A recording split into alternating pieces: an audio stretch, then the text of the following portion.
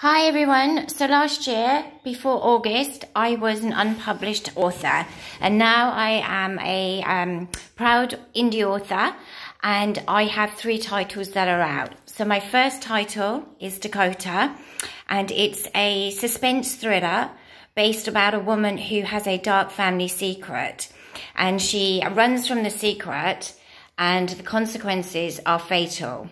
Her fiance and her sister try to find her. So it's got a bit of spice in it.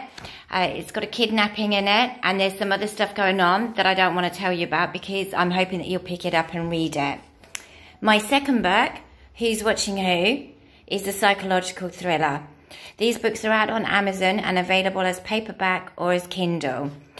Who's Watching Who tells us a story about Claire, who is in a relationship. She's in a mentally abusive relationship, and she decides that she wants to have revenge on Jonathan, her partner.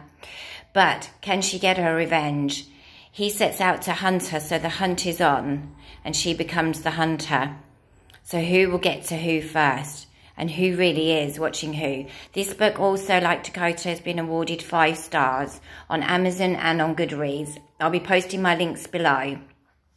I've also published a wonderful little children's book called Boris Flies to the Moon. It's absolutely adorable, and children everywhere are really loving this book. I've got lots of 5-star reviews from mums, dads, and actually from the grandparents as well. This is also available as a paperback, and it's also available as Kindle. And the second book in the Boris the Cat series, who actually is my cat, comes out on the 1st of November. So check out the link below, and hopefully there's something there for you and you might do a purchase. If you do, please remember to write a review. Reviews for authors, and especially indie authors, are so important.